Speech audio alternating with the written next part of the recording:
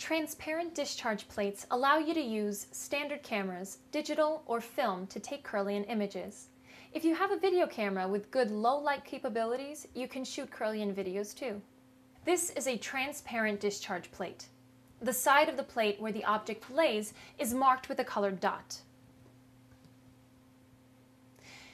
This white wire connects the transparent plate to the transfer plate. The transfer plate is placed on the discharge plate on the Kirlian device. It transfers the electrical energy to the transparent discharge plate. This is a ground plate. The ground plate is used in place of a ground wire, but performs the same function.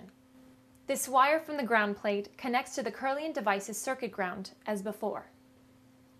This is a piece of black non-conductive foam. It has a hole in the center and a slit to allow either a wire or an object part to pass through.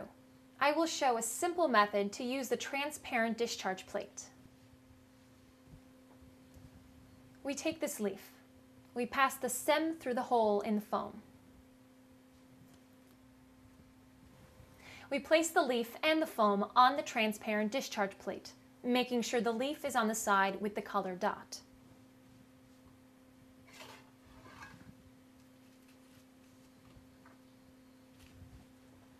Next, we get our ground plate and place it behind the foam, making sure the stem of the leaf comes in contact with the plate. Now we hold everything together using 2 large paper clips at the bottom.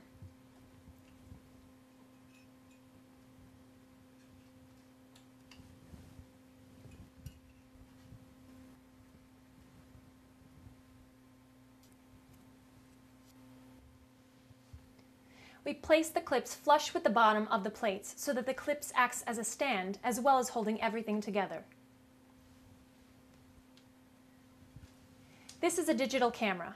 The digital camera needs 2 requirements: manual close-up for focusing and manual exposure for 10 seconds or more. With the room lights on, manually focus the camera on the object and set your exposure to 10 seconds or more. If you can manually set the f-stop on the camera, use the lowest number of f-stop your camera allows. This will allow the maximum amount of light into the camera. This particular digital camera has a maximum exposure of 15 seconds, which it is set to. When everything is ready, turn off the room lights. For this demonstration, we will keep the lights on. Press the exposure button on the Kirlian device. You should see the corona discharge around your object. Then press the shutter button on your camera and to start the exposure. Keep the exposure button on the Kirlian device pressed for as long as the shutter is open on the camera. When the camera shutter closes, release the button on your Kirlian device. We're going to do this now.